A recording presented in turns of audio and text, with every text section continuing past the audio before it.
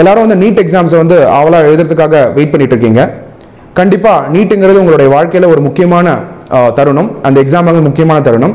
ஏன்னா எல்லாருக்கும் டாக்டர் ஆகணும் அப்படிங்கிற ஆம்பிஷனோட தான் அந்த எக்ஸாம் எழுதுறீங்க. இல்லை நீங்கள் முக்கியமாக ஞாபகம் வச்சுக்க வேண்டியது என்னன்னா, நீங்கள் எப்படி வந்து +2 பொதுத் தேர்வை வந்து தைரியமாகவும் நம்பிக்கையோடும் எழுதுனீங்களோ அதே போன்று நீட் எக்ஸாமையும் தைரியத்தோடும் நம்பிக்கையோடும் எழுதுங்க. காரணம் என்னன்னா, நீட்டுங்கிறது ஒரு பெரிய காம்படிட்டிவ் எக்ஸாம் கிடையாது, ஒரு கஷ்டமான எக்ஸாம் கிடையாது. +2ல என்ன கான்செப்ட்ஸ் நீங்கள் படிச்சீங்களோ அதே கான்செப்டை தான் சின்ன கொஷின்ஸாக கேட்குறாங்க. நீங்கள் +2ல பெரிய பெரிய ஆன்சர்ஸாக எழுதுனீங்க. நீட் பொறுத்த வரைக்கும் குறிப்பிட்ட குறுகிய டைமில் அது பண்ணணும், அவ்வளோதானே தவிர மற்றபடி ஒன்று வந்து அவுட் ஆஃப் சிலபஸில் வந்து கேட்க போகிறது கிடையாது. அதுக்கு முக்கியமாக நீங்கள் தெரிஞ்சுக்க வேண்டியது என்னென்னா, நிறைய பேர் நீட்னு சொல்லி உங்களுக்கு பயம் கொடுத்து வச்சுருக்காங்க.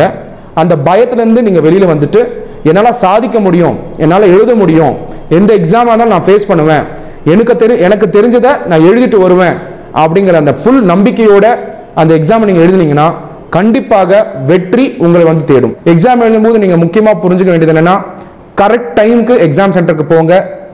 எக்ஸாம் ரூல்ஸை ஸ்ட்ரிக்டாக ஃபாலோ பண்ணுங்க. எக்ஸாம் ரூல்ஸில் வந்து என்ன ட்ரெஸ் கோட் சொல்லியிருக்காங்களோ கிளியராக ஃபாலோ பண்ணுங்க.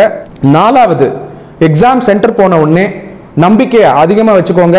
கொஷின் பேப்பர் வரும்பொழுது ஒரு பிளாங்காக இருக்கிறது நேச்சுரல், அது ஒன்றும் ஒரு உங்களுக்கு மட்டும் நடக்கிறது கிடையாது. எல்லா ஸ்டூடெண்ட்டுமே ஃபர்ஸ்ட் கொஷின் பேப்பர் வாங்க தெரியாத மாதிரி தான் இருக்கும். ஒரு கொஷினாக அட்டம் பண்ணும்போது ஆட்டோமேட்டிக்காக ஆன்சர்ஸ் வந்து கண்டிப்பாக உங்களுக்கு வந்து வரும். அப்படிங்கிற அந்த நம்பிக்கையோடு நீங்கள் எக்ஸாம் போகிறது ரொம்ப ரொம்ப இம்பார்ட்டன்ட்டு. எக்ஸாம் எழுதினதுக்கப்புறம் அந்த எக்ஸாமை பற்றி உங்கள் ஃப்ரெண்ட்ஸ் கிட்ட டிஸ்கஸ் பண்ணுறது வேஸ்ட் ஆஃப் டைம். ஏன்னா உங்கள் ஃப்ரெண்ட்ஸ் எழுதின அவங்களோட பர்ஃபார்மன்ஸ் அவங்களோடது, உங்களோட பர்ஃபார்மன்ஸ் உங்களோடது. அதே போன்று அது டிஸ்கஸ் பண்ணி டிப்ரெஸ் வந்து ஆகாதீங்க.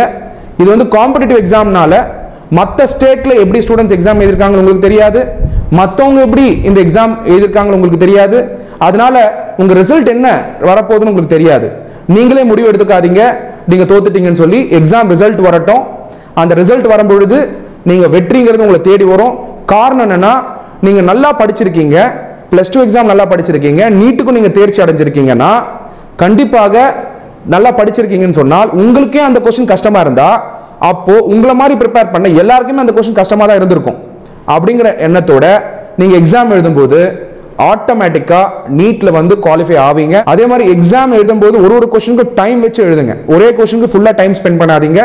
டைமிங் வச்சு கிளியராக ஒரு கொஸ்டினை முடிச்சுட்டே வந்தீங்கன்னா எல்லா கொஸ்டினும் அட்டம் பண்ணும்போது ஆட்டோமேட்டிக்காக மார்க் வந்து உங்களை தேடி வரும்.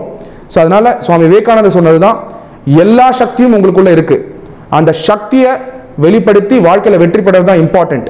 அதனால தோல்விங்க வந்து உங்கள் வாழ்க்கையில் வரதுக்கான வாய்ப்புகளே கிடையாது. அப்படியே தோல்வி வந்தாலும் அது வாழ்க்கையின் படிக்கற்கள் தானே தவிர அது முடிவான விஷயம் கிடையாது.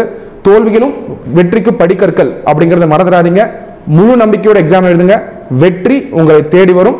நீங்கள் ஒரு வெற்றிகரமான மாணவராக இந்த தேசத்தில் வளம் வருவீங்க. நன்றி. இது போல மேலும் பல தகவல்களுக்கு தினமலர் யூடியூப் சேனலை சப்ஸ்கிரைப் பண்ணுங்க. பக்கத்துல ஒரு பெல் பட்டன் இருக்கும், அதையும் கிளிக் அப்படின்னு அழுத்திட்டு Facebook, Twitter, Instagramல எங்களை ஃபாலோ பண்ணுங்க.